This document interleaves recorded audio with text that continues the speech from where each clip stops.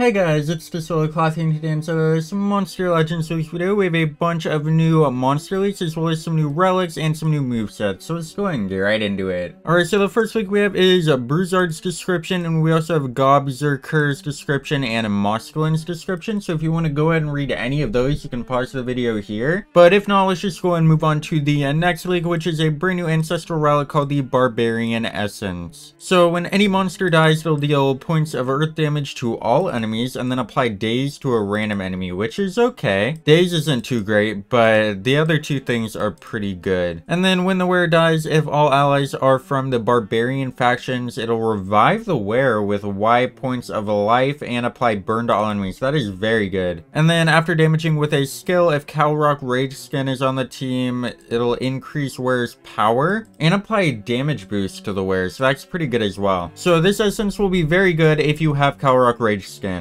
That'll make it a very, very good essence. And then we have another relic called the Barbarian Trap. So after being damaged by a skill, if the wearer's life is above 50%, it will remove stamina from all enemies, which is amazing. And then if the wearer's life is below 25%, it will deal earth damage to the attacker and apply mega stun to the attacker, which is pretty good. And then if Bruzzard is on the team, it will remove stamina from all enemies and apply stamina leak to all enemies, which is really good. So yeah, this one's really great as well. This trap is definitely worth getting. And then last but not least, we also have the armor. So let's go and look at this. So when the turn starts, if wearer's life is below 50%, it will give armor to the wearer. And then after being damaged by a skill, if all allies are from the barbarian faction, it will deal points of fire damage to all enemies and apply ignite to all enemies, which is pretty good. And then at the start of the battle, if Gobzerker is on the team, it will increase wearer's maximum life and apply double damage. So this one's pretty good as well, but it's definitely not as good as the other ones we looked at. But yeah, it's still pretty good. And then we have Immortal Ming's design right here, which looks pretty cool. And we also have Gremmy's full design right here, which also looks really cool. And then we have a Moscalin's design, which looks cool as well. And then we have Albanessa's design. All of these look pretty great. I like every single one of them. Oh, and we have Kalita actually, which is really cool. This one might be my favorite. And then we have some skill updates. So for Gremmy, before it would not do Mega Possession, but now it does Mega Possession. And that is its ultimate. So yeah, pretty good update. And then for Bruzzard, these just changed to hitting your entire team instead of just hitting you, which is kind of bad. He already wasn't super good. And then for Gobzerker, this move also now hits all of your allies, which is really bad. So yeah, both of these